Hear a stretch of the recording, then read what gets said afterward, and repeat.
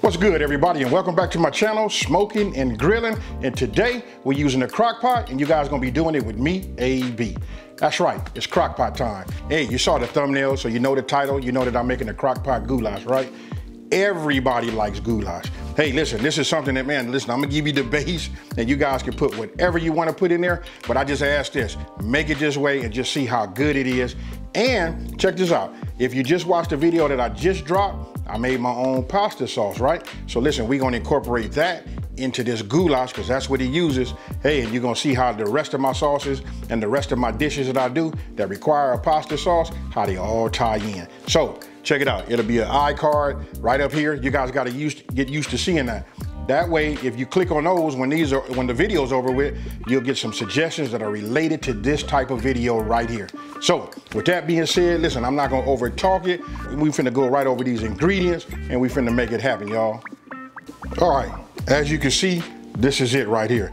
Don't forget, we're making a crock pot video, right? So it's almost like everything, it's almost like a one pot meal, but we're gonna have to like brown our, we're gonna have to brown our ground beef. So I'll start off by just showing this. Look, I got 2 pounds of ground beef, right? Look, this is 96% lean, 4% fat. Reason being, because I'm gonna have to take it and I'm gonna have to drain it anyway. So the less I have to drain, the better off we are. But this right here, we're gonna brown. I'm gonna be using my induction top and I'm gonna be using this pan right here. All right. Since we over this way, I'm gonna go ahead and just show you the pasta. Look, check it out. This is it right here. Look at how they shape.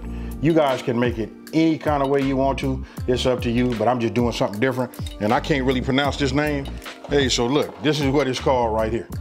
Hey, there you go. You guys can use elbow macaroni. You know what I mean? It doesn't make a difference. It's up to you. Listen, it's just pasta. And then, you know, we got 4 cups of that. Here, I got like a larger dice of green bell pepper. This was, I'm gonna say this was a large green bell pepper. And then the onion. Look, this, I had 2 mediums, so I went with a 1.5 diced onion.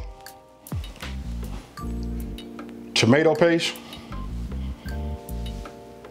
This is an Italian seasoning. This is just a blend, the basic Italian seasoning.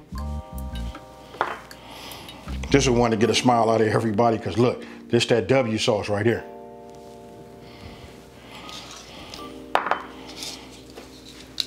Now here, I got 3 garlic cloves. I'm just gonna go ahead and chop them up, just like a chop. Not quite a mince, but you know, a little bit bigger than that. We're just gonna chop them. And then, voila. This is my, you know, my pasta sauce. You guys, if you watched the video that I just put out, I showed you guys how to make this. Super easy to make. And the thing is, you make so much of it, you just store it. You can see, hey, listen, I've kept them up to 6 months, but these probably last a year or 2. You know what I mean? Just as long as you can get all the oxygen out and you want to put it in the mason jar, you know, hot. Then I got some canned mushrooms. The reason I use these canned mushrooms, I'm not gonna cook none, because listen, they come with some liquid in there and we're gonna use that liquid also. And look, I got some hunch. This is diced tomatoes. And let me just tell you this right here. This is 28 ounces.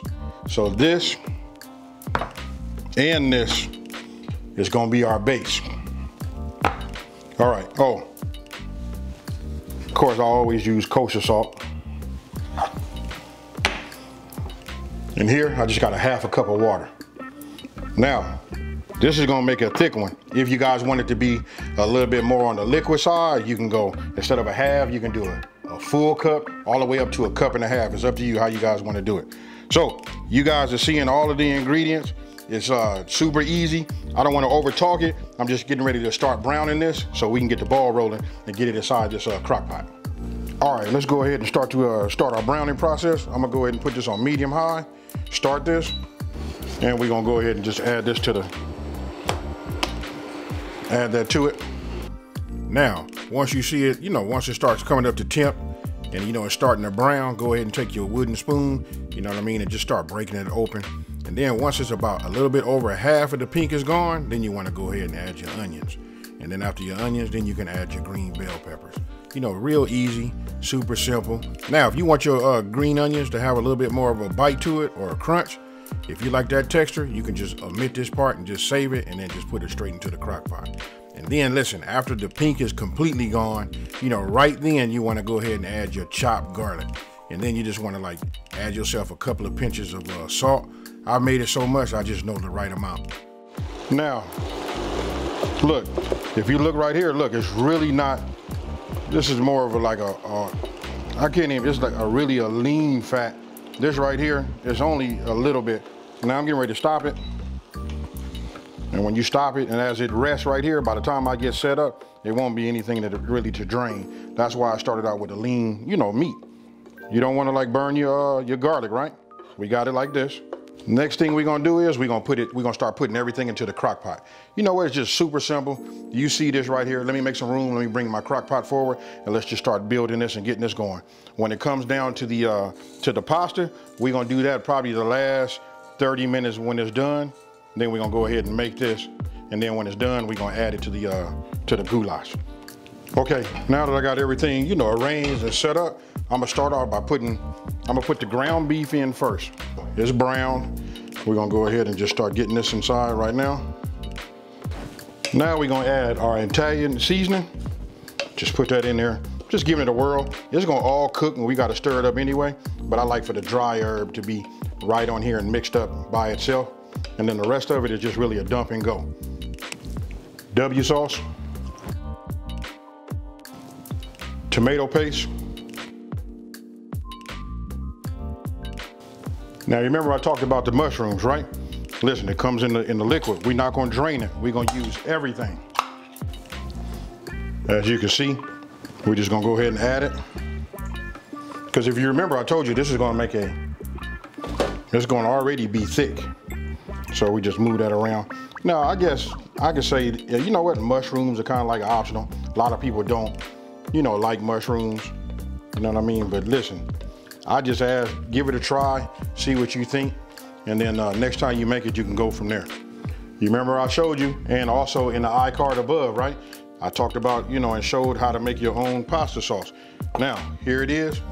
I poured 3 cups out of some other jars. We're just gonna add that. And last but not least, we're gonna go ahead and put the diced tomatoes in. I'm gonna say this, I like fire roasted. I actually thought I had some, but this is what I had in my pantry. So this is what I'm using, but listen, fire roasted is fire, just what it says. So just go ahead and pour this in. And then we're gonna add that 1/2 cup of water.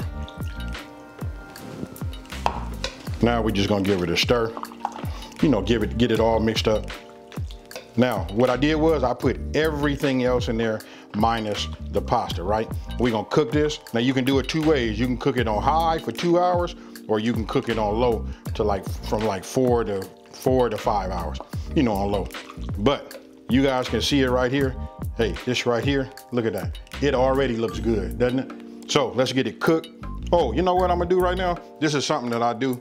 I know because I make this so often, I'm gonna give it a couple of pinches, you know, of salt. You guys just watching your sodium, you know what? Don't add any salt until after you taste it. You know what I mean? And then you go from there. But I know it just needs just something, you know, just a little bit of something to wake it up. Now, let me put this top on. And let's go ahead and set it.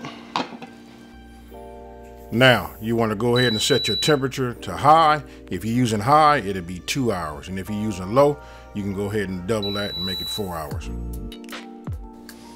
Okay, it's been 2 hours on high. Let's go ahead and take a look at it. Now I want to tell you this. Listen, it's a crock pot, right? Hey, don't forget, you can't be taking the top on and off, looking at it, trying to get a peek at it, or even trying to, like, you know, taste it or whatever. I mean, if you're gonna do that, just do it once, because you gotta remember this. If you looking, you ain't cooking. And it being a crock pot, that's part of all of the process, having the lid on. So when you lift this up, you can add another 20 to 30 minutes onto your cook.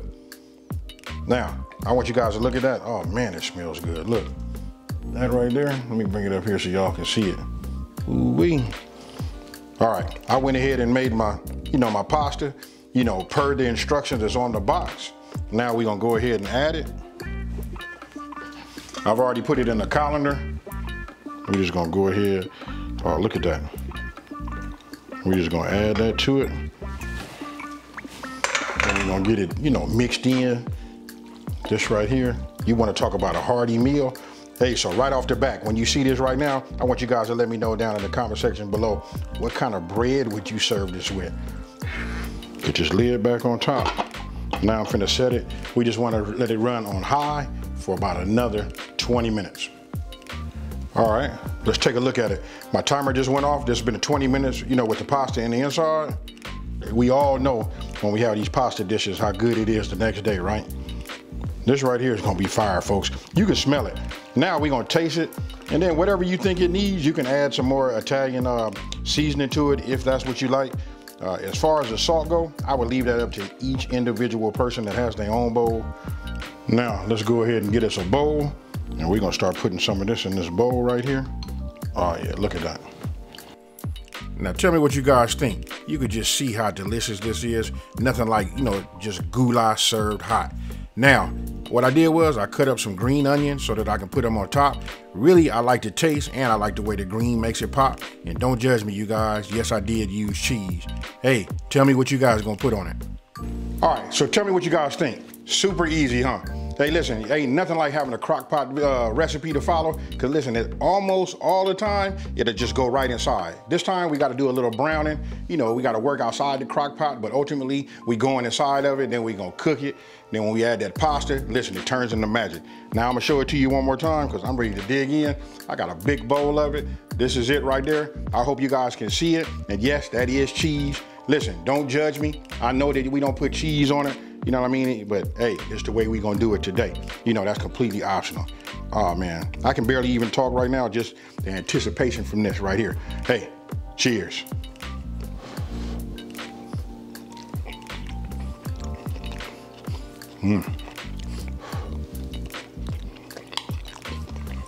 Hey, you wanna talk about fire? That's it right there. So listen, if you got a big family or you wanna make this, this is perfect for, like, you know, having leftovers and, you know, taking it to lunch. However you wanna do it, listen, it makes a big pot.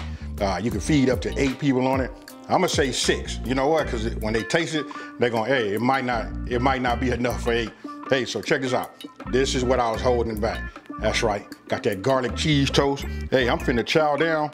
Hey, so listen, I want you guys to let me know down in the comment section below, you know, is this a meal for you? Even if you want to see more Crockpot videos, let me know. Just leave a comment. I do get around to getting to them. Hey, so with that being said, listen, if you're new to my channel, let me take this time to say, hey, thank you for watching. Don't forget to like this video and subscribe, and tell everybody out there there's a channel out here that's simplifying these recipes and taking the mystery out of cooking.